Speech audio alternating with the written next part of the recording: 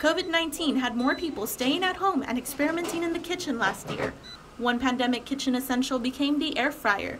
Whether you're a new owner or have had one for a while, there's no doubt the internet unearthed some new ideas for you to try. One Mission food truck took that trend and turned it into their business model. I didn't know how big it was going to be, but I'm glad that I started the business when I did because we're just in time. Air Wings in Mission uses air fryers to cook their food.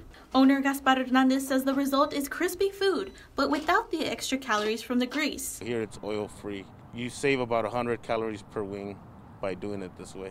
And if you're thinking of getting one, Hernandez shared some tips with us so that you can get your food's taste and texture on point. There's secrets to it. It's not to cook so many at the same time, and you make sure you're stirring it in between. That way you're shaking it. That way whenever it comes out, it comes out evenly cooked. For ValleyCentral.com, in Mission, I'm Gaby Moreno.